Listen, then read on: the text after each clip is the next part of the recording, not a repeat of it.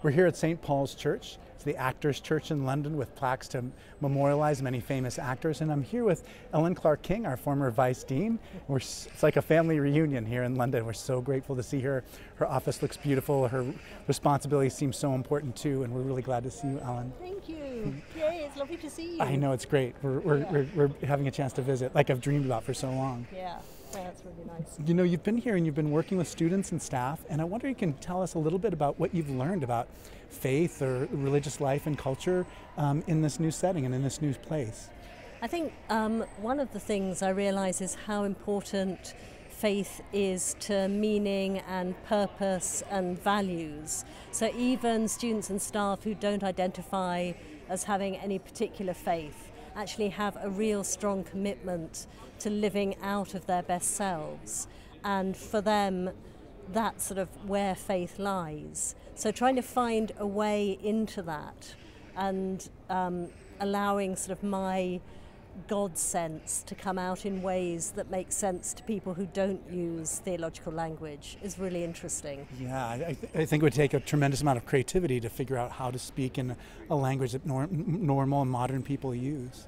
Yeah, and as much to the staff as the students. We'll often find that some of the students, we have a lot of Islamic students. It's one of the most diverse student bodies in the UK. And so a lot of the students would commit to a faith in a way a lot of the staff don't. It's so interesting, I can imagine. I mean, it's the way that the times are changing too. Yeah. You know, one of the things I've been thinking so much about is just, you know, this COVID. 1 million Americans died of the disease, the pandemic, and maybe 500,000 more in related deaths. And so it's been a terrible time of tragedy. And I wonder if you can talk a little bit about what that felt like here in England. I think it was very similar. The lens I've been seeing it through is the disruption, particularly to young lives and people. You know, those precious years when you're just exploring who you are and moving on from home and into your own identity, and to have that disrupted has been really difficult for people to live with. And there hasn't been, I don't think, enough sort of recognition of the amount of grief that people have gone through, whether they've lost somebody they know or just the grief for all the things they haven't been able to do. And so I think a lot of people are carrying that grief within them, and it comes out sometimes as anger or anxiety and uncertainty. And so it's, I think we're still definitely living through a COVID age. Yeah, that's one of the things I'm most disappointed about in our ministry at Grace Cathedral is that I keep waiting for us to have the great COVID memorial or some way of just of addressing that grief in our city, and it just seems like it's hard to know when the right moment to have that is. Yeah, I agree, and it's been hard. And we had a sort of small memorial in King's, but it didn't sort of bring in hundreds of people. There's a memorial wall by St Thomas's, which is one of our hospitals, where people have put up hearts and the names of people that they've lost. And I think for a lot of people, that's the sort of place where they go to when they want to feel solidarity with other people who are mourning through this. Yeah, we went by and it was very moving for us to just read the inscriptions on each of the hearts and to think of that heart as a life. And after we were seeing them, every person who came by just thought of the story that they carry. Yeah. You know, one of the biggest questions I have for you too is just how do you see Grace Cathedral differently? I mean, there's no one who understood it better than you during the moment that you were there.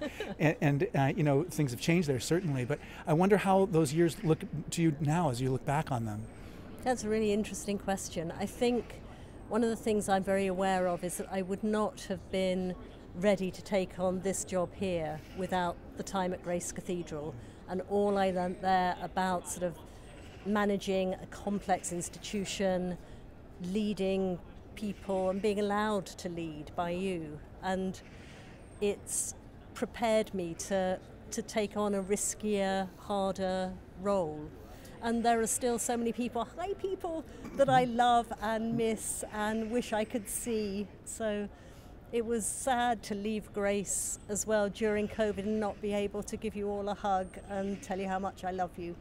Yeah, that was the saddest thing for me, is that it was like saying goodbye in Laurie's backyard instead of having this huge church service where everyone could really tell you what you meant to them. And I could tell them too. Yeah, exactly.